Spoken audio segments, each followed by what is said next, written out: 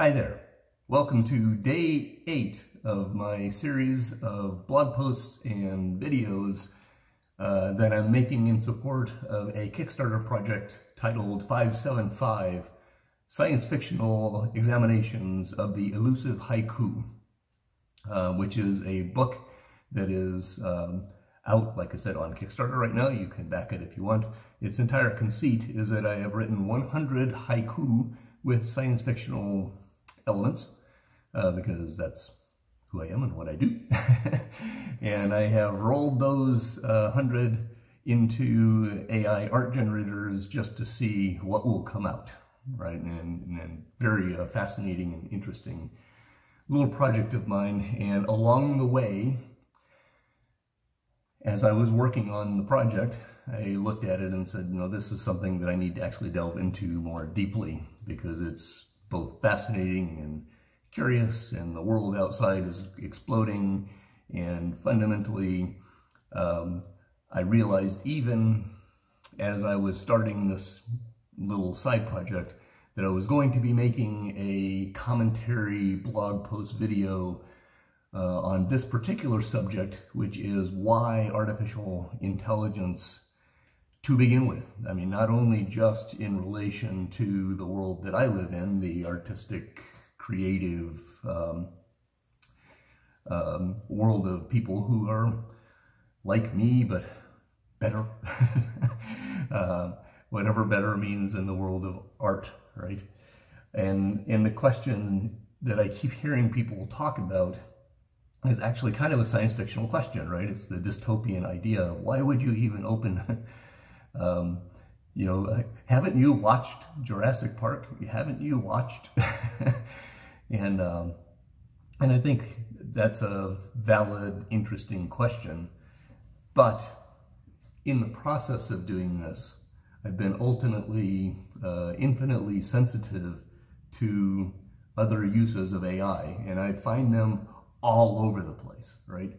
It's not just something that has come to the forefront in our creative world. It's everywhere, right? The most interesting one that I had seen, I put in my blog post, and that has to do, well, not the most interesting, perhaps the most relevant to everybody's life, is at some time or another, you or a family member will go into the emergency room. And so when I saw information about the way AI was helping emergency room doctors triage and figure out who to send home and who to keep here, and you know, all sorts of stuff. And then it expanded out into other medical worlds, right? Those things have direct bearing in our lives, and they make our lives better. And I think that's the fundamental answer to the question of why artificial intelligence to begin with, which is very, very different in the world we are living in today. That artificial intelligence is very different from the Skynet world of Terminator, or the DNA thing of Jurassic Park, and you know, all sorts of things. Us science fiction writers can create a really good dystopia if we want to do so. This is not it. The AI in the world today is built fundamentally to help us humans in worlds where data is huge and answers are thin, are precise, right? And AI can find patterns in data that a human being cannot find, or can only sense, or you know, whatever. And then the AI has to figure out what the probabilities of doing things are, and so forth, just like a human being would. So there are problems with using that approach, but at the end of the day, there are problems with using human beings in the loop, in the question. For every one of these uses, some that I noted inside the blog post, if you want to find hundreds of more, just Google artificial intelligence in the real world, or whatever you want to Google, and you'll start to find just a gajillion places that artificial intelligence is making headway into helping us do the things that we want to do. And at the end of the day, I'm going to probably, I don't know exactly where I'll end this, this series up with, but I may be stealing a little thunder because I've been thinking about this. You know, at the end of the day, we do not have an AI problem. We have a human being problem.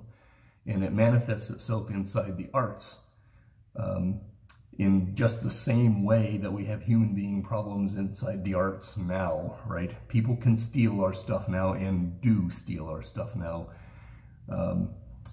There's nothing new under the sun in that aspect. I can even make an argument that the use of artificial intelligence might make it easier for us to find things. It may be a thin argument, but you don't know what the future is going to hold in that sense.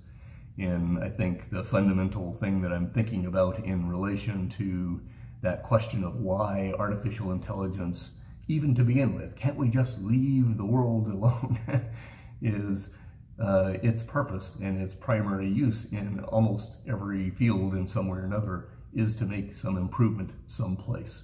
And where we have problems is not with the use of AI, it's with the people who are using AI. And laws help, but do not change that, right? That's my final thought in this particular one is we do not have an AI problem, we have a people problem. And perhaps the next few blog posts of these will get into some deeper aspects of that. I don't know where I'm going to go at this stage. I've got 3 or 4 things in mind. So anyway, that's a happy thought. Like I said,